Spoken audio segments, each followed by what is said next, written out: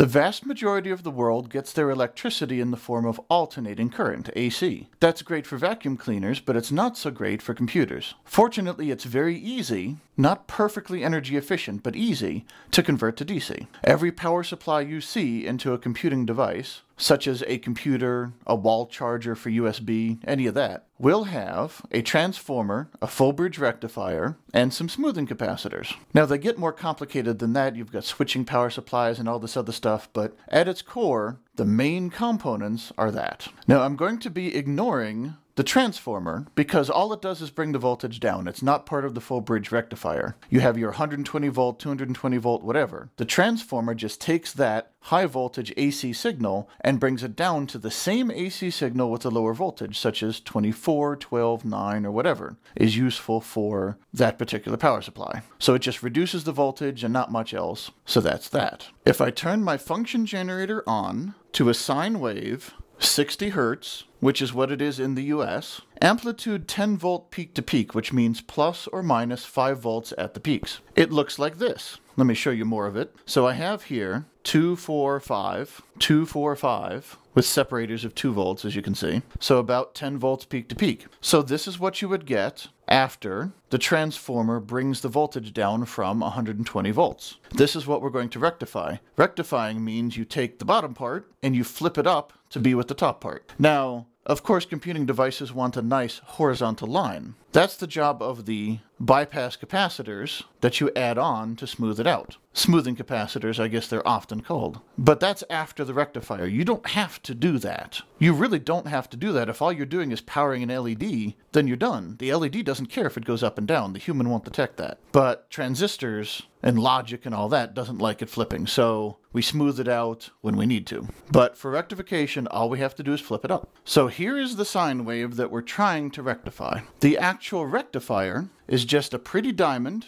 of 4 diodes. That's it. That is all you need. 4 diodes. Just regular diodes. They connect by nodes, of course. This pretty little diamond, I love it. And of course you have your load. The load is whatever you're using the power for. This would be a computer. The whole thing is just your load, because this is the start where you put your power in. If you were going to have smoothing capacitors, you would just stick them here in parallel with the load, and that would help take the bumpiness and make it just a little wiggly horizontal line. And that wiggly horizontal line you might put into a linear voltage regulator, for example, but like I said, that's not necessary. The rectifier is just turning an AC signal that has positive and negative voltage into a DC signal that has only positive voltage. So the diodes are connected to each other in this pretty little diamond, just like this. That's the actual rectifier. What you might consider the rectifier input is the top and the bottom. Which one doesn't matter because it's alternating current. It goes one way, it goes the other,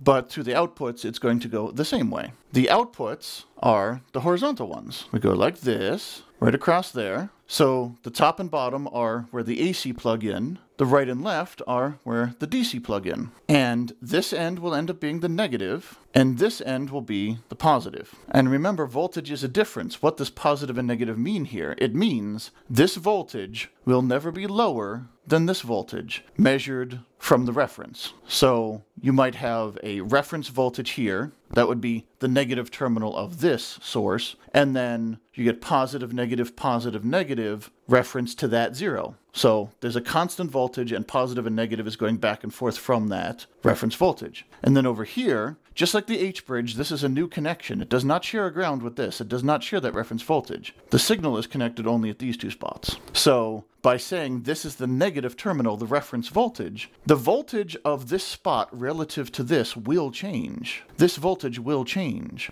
but it will always be lower or equal to the voltage at this spot relative to here. So you might have 5 volts here and 0 volts here, or you might have 0 volts here and negative 5 volts here. Tricky like that. I'll show you that on the oscilloscope later, but this is the rectifier. I've gone over this circuit before, but very roughly, let's say this is going that way. So we might have 5 volts here and 0 volts here. Let's just say that. At this moment in time, that's what the voltage is. So we've got 5 volts going through here. This is sort of a Kirchhoff's voltage law analysis, a loop. So we come down here. So we can see that this diode is not going to want to let current go through this way, so it's going to have to go through this way. So after that point, we have 5 volts here. Let's say we have 4.3 volts here because of the forward voltage drop of the diode. So now again, at this point, the current isn't going to want to go through that way, so it's going to be forced out this spot here. So up here at the load, we end up with 4.3 volts. Now let's go backwards. Because this load, the effective resistance, there's no resistors here other than like the wires and traces and stuff. The vast majority of the resistance will be here. So these diodes are going to take whatever they take, their forward voltage drop, and all of the rest of it is going to go to the load. So the current, since this is 0, it's going to want to go back in this way. So at about this point, it's still 0. So we come up here, and the current is not going to want to flow this way through this diode. That would be backwards. If we have 0 here, we're going to have something higher than 0 on this end, so that would be reverse biased. So the current has to come from this diode. So let's say after that diode we get 0.7. That's the forward voltage drop. So whatever is left, this load takes it all, goes to 0.7. We come back through here. The current is still going through that way. And now we're back at the load where we have about 0.7. So we start with our positive conventional voltage here. Goes through here, doesn't want to go backwards to this diode, so it goes to this one, drops a little bit. Doesn't want to go backwards to this diode, so it shunts over here on one end of the load. Then out of the load, goes through here, but we can see we've got 5 volts here and 0.7 volts, so that's reverse biasing this diode. So it's not going to go through this diode. Even though it's pointed in the right direction, the higher voltage is on the negative end, lower voltage is on the positive, diode says no. So it goes down here instead, drops a little bit, back down to 0. So now we've got 4.3 here and 0 here, same thing. Higher voltage on the negative end, lower on the positive. Diode is reverse biased and says no. So it goes back out to the power. If we reverse it, then we get a similar situation. So let's say now the current's going that way. So let's say we have 0 volts here and 5 volts here. So let's trace it out again. So we got the current going this way. So it's still 5 volts here. Then we get up here. Well, we don't want to go backwards through there. So we go this way. And then we drop roughly 0.7, so now we're back at 4.3 there. Don't want to go backwards to this diode, so it continues here, down through the load, 4.3, and see, the top of the load has 4.3 again. Even though this is reversed, 4.3 is still there. So now we go backwards, going back in towards the power supply, or the signal for the power supply. So we're at 0 there. So now we've got 4.3 over here, 0 up here. It's reverse biasing, so we don't want to do that. It's going to have to come out this diode. So that's going to drop backwards from 0. So it's got to have the drop to get to 0. So we're at 0.7 here. And then again here, we've got 5 here and 0.7 here. So it's going to block this reverse bias diode. It's going to have to come from here, which is from here, at about 0.7. So we got 0.7 here, and we have exactly the same thing. So even though this is completely reversed, at the load, it ends up seeing the same thing. And that is the magic of the full bridge rectifier. It's almost like a rail switch. You go this way if you're positive, you go this way if you're negative. And the train goes to the station the same way every time. So I'm going to be using the 1N4004 rectifier diode. It's just a regular diode. Rectifier is not a special type. It just means it has a higher power dissipation tolerance. You can put more voltage and current through it, but it has a slower response. To when the diode becomes forward biased, reverse biased, and turns on and off, it has a slower response, but we're working with 50, 60 hertz. Any diode is going to operate perfectly fine at that speed. It's called a rectifier diode or a power diode because it's usually used in a rectifier where it needs more power. The other type, the one that's faster response but less tolerant of power, is a signal diode because it's processing signals rather than power. Quite straightforward. So I have my oscilloscope here. The wave generator is on. It's doing its 60 hertz, 10 volt peak to peak sine wave. And then I have my power supply here I'll be using later. Right now we don't need it. So the first thing I'm going to do is hook up my diodes. I'm going to call them top left, top right, bottom right, to match the positions in the diamond. I'm just referring to the diagram I have on my board right now. So the output, I'm going to say output for the cathode and input for the anode, just because that makes more sense to me than remembering which is the cathode and anode. Output is the negative side, input is the positive side of a diode. So the output of the top left diode is connected to where I'm going to plug in one side of the AC. The input of the top right is connected to the same spot. The output of the bottom left is connected to the other half of the AC signal. The input of the bottom right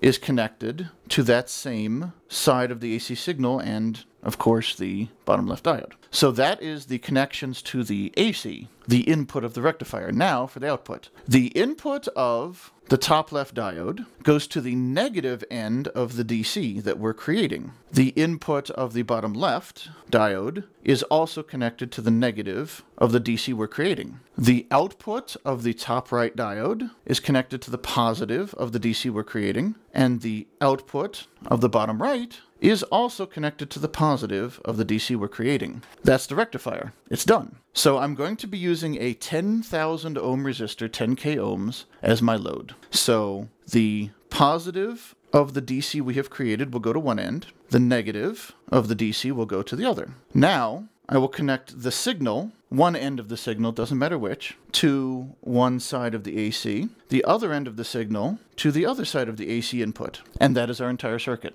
So I've got the sine wave I'm creating here, input into the rectifier, the output of the rectifier going across a resistor. Now we measure. I'm going to pick one side, the negative of the signal, to be the reference voltage. So then both probes of the oscilloscope will connect to that same reference voltage. One probe of the oscilloscope will measure one side of the load. The other probe, so the yellow one, is going to measure the positive of the load. The green one is going to measure the negative. And we're done. Let me turn them on. And Bob's your uncle. Now you might say, that looks like a squiggly sine wave. Let me rescale it a little bit. So now the divisions are 1.2 volts. So we're getting our sine wave, but remember, that's one side. This is the other side. This is the positive end of the DC. This is the negative end of the DC. Let me, in fact, stretch them out a little bit. And you're saying, how is this rectified at all? Remember, this is the voltage on either side of the load. Let's look at this spot. The left side, the positive side of the load is at, here, let me bring it back down so I can do this math in my head easier. If there's 0, it's roughly 4 some volts. It's the 0 point here, 24 and some volts. Remember how it should be about 4.3 if we start with 5 because it's going through a diode? Well, there we go. It's about right. The other side, here's the 0, it's up a bit. In fact, it's up about 0.6, 0.7. So the positive end of the load is about at 4.3. The negative end is about at 0.7, exactly what I said it should be. So measured as a difference, it's getting about 3.6 volts across it because you're losing about 1.4. Now, let's look at the other peak. We've got the 0 here, 2, 4, just a smidgen, so about negative 4.3, but that's on the negative side. It's the green wave. That's on the negative side of the load is about negative 4.3. And here's 0, so the positive side of the load is at about negative 0.7. Negative 0.7 minus negative 4.3 is about 3.6. So over here, there's about 3.6 volts across the load. Over here, there's about 3.6 volts across the load. This is measuring relative to the signal reference voltage. But across the load, we're getting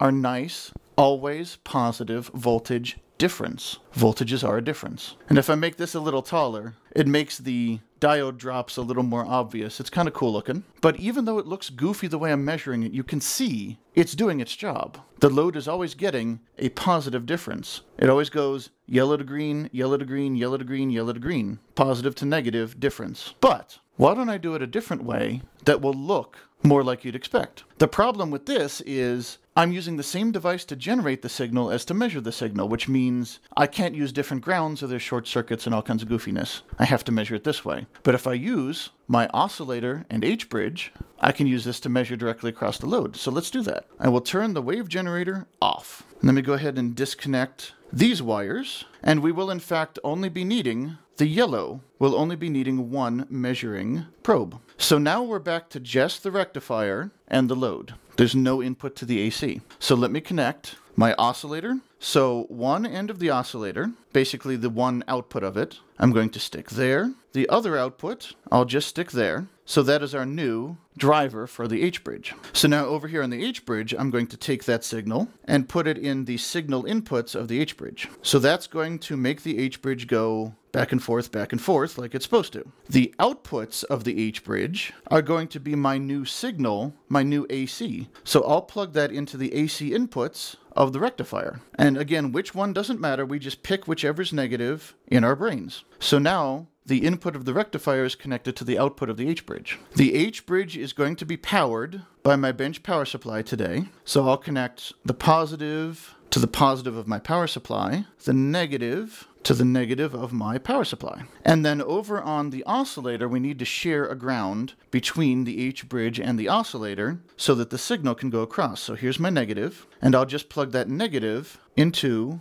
the negative of the power supply. So now those will share a ground. The rectifier is not sharing a ground, but the oscillator and H-bridge are. That's how they work. So now I'm going to power my oscillator with its USB cable, and I'm going to power with 5 volts. We'll turn it up to 10 milliamps because we're not using much, because we do have a 10K load, so we don't need much. So now you can see the current going up and down as the oscillation happens. So finally we need to measure. So I'm going to connect the positive of the oscilloscope probe to the positive end of the load. You can already see something interesting. The negative of the oscilloscope probe to the negative of the load. And what do we have here? So here's 0. You can see now that I'm measuring directly across the load with a reference voltage for the load, the negative end. It's never going below 0. That's the middle 0 line. And then the divisions are 2 volts. So 2, 4. Let's bring it up a bit. Now the division is 1 volt. 1, 2, 3.5. That's about 3.6, isn't it? Remember, 4.3 minus 0.7 is about 3.6? Well, look at that. It's a nice steady line. And you say, but you have no smoothing capacitors. Well, that's because this is a square wave. Remember, the oscillator puts out a square wave and the H-bridge puts out a square wave? I don't have any smoothing capacitors. I don't have any filters on the output of the H-bridge currently. So I'm rectifying a square wave. Just flip it over. In fact, I can go ahead and change the measurement to measure directly the input signal. Let me shrink it down a bit. This is the square wave that the H-bridge is generating. And it goes 2, 4, 5. So it's almost right at 5 volts, undiminished, except for some losses in my oscillator and H-bridge. But this is the input that's being rectified. So the bottom, here's the 0, the bottom is just being flipped up to the top. So if I connect over where I was before, and I'm measuring across the load, we get 1, 2, 3, and just over a half volts rectified. Now, if I zoom in on time, you can see right now the divisions are 100 microseconds. You can see this is the square wave generator. This is the output we've seen before where it's flat and it goes, and this is the charging and discharging cycle. And if you do look closely, let me bring this down and scale it up a bit. You can see these lines. You should be able to see the vertical lines where it's going to 0 and up and down and up. So a smoothing capacitor would still be good. Even though this is mostly a nice solid line, it dips down to 0 every time. But there you go. This is a full bridge rectifier, and all it does is flip the bottom up to the top, and you lose voltage, but you can see you just get a smaller total voltage, which is why if you want your final output to be 5 volts in a USB line, you'll only bring it down to 9 or so. So you lose voltage here, and then you lose voltage smoothing it out, and all this other stuff, but eventually it gets down to 5. Nice and smooth. And that's all there is to it. Both examples of the circuit, with the function generator in my oscilloscope, and with the oscillator H-bridge combo, we're doing the same thing. It was just flipping the bottom to the top and reducing its voltage. But we ended up with the same voltage in both cases. I had a 10 volt peak-to-peak sine wave, which is plus and minus 5 volts. I was using 5 volts in my power supply to feed the H-bridge, which meant plus or minus 5 volts. One was a sine wave, one was a square wave, but it affected the peaks just the same. The oscillator, the H-bridge, the full-bridge rectifier, these devilishly simple circuits that use just a few components in a symmetrical way to do something fascinating. I love them. In some ways, the very simple basics of electronics are more interesting than studying the more complex, crazy things like a computer. A computer is almost less interesting just because it's not as beautiful. It's amazing, it's wonderful, it's useful, but it's not quite as elegant. I love delving down to the little pieces. So while I dig myself out of this pile of pieces, I'll be seeing you